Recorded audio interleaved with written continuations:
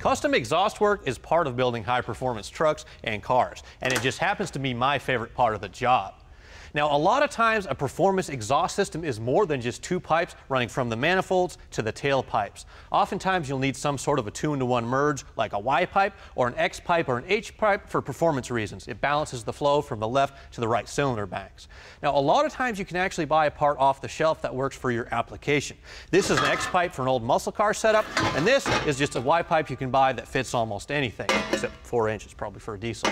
Now, a lot of times, like I said, you can't buy something that's exactly what you need. Maybe you have an engine swap, or maybe you have long tube headers in place of exhaust manifolds.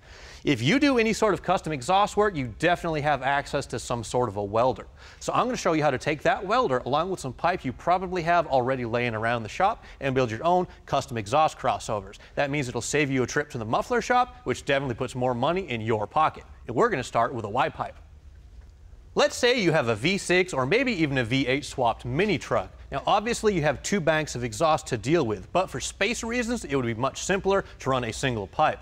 Now, you could just tee the two pipes together, but that's really not the best in terms of performance. So instead, I'm going to take these two 45-degree mandrel bends, join them together. I'm going to have a single 3-inch pipe for the remainder of the exhaust. This will be perfect for a mid 350 to 450 horsepower application. We'll get started by making some cuts.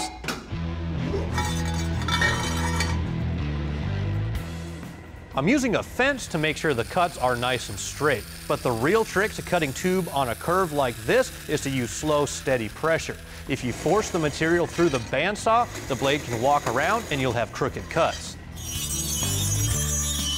With the cuts made, we'll clean up the edges and wipe off any contaminants. Line up the two pieces with the cuts facing each other. Then, tack weld them together.